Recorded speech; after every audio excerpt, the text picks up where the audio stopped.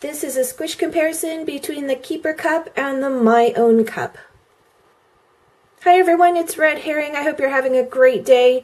This is a requested video from Suzette, who has the Keeper Cup and wanted me to pick a few cups in my collection that I could compare against. So I chose the MyOwnCup because it is a little similar to the Keeper Cup. My Keeper Cup is a size B, which is for somebody that has not given birth yet, and the MyOwnCup is only a one size cup. I do want to say that the Keeper Cup is a gum rubber. The MyOwnCup, I am not positive on what it's made of. When I first got the MyOwnCup, I thought that it was TPE, and the only place on their website that I could find that stated what materials they used did have a different name, and I'm going to go ahead and put it up here.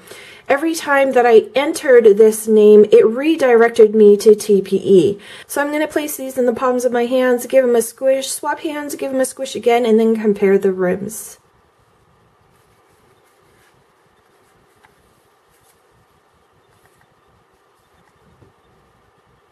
Here's the inside of the Keeper Cup.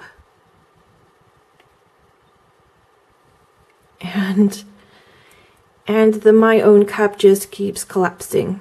Can't even see in there.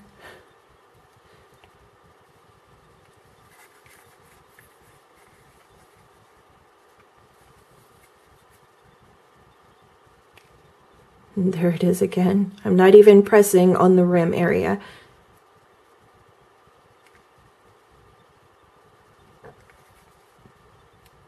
So I'm going to do just the rims now.